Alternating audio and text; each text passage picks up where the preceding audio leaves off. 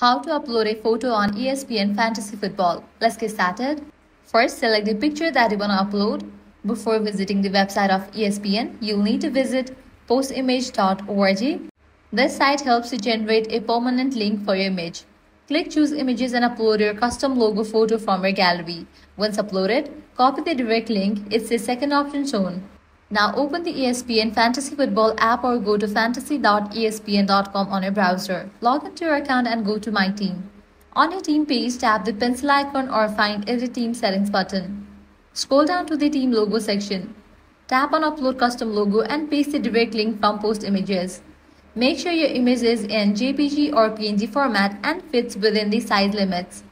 Once it's uploaded, hit Save Changes. Now go back to your team page and refresh. Your new custom logo should now be proudly displayed next to your team name. So this is how you can easily upload photo on your ESPN Fantasy Football.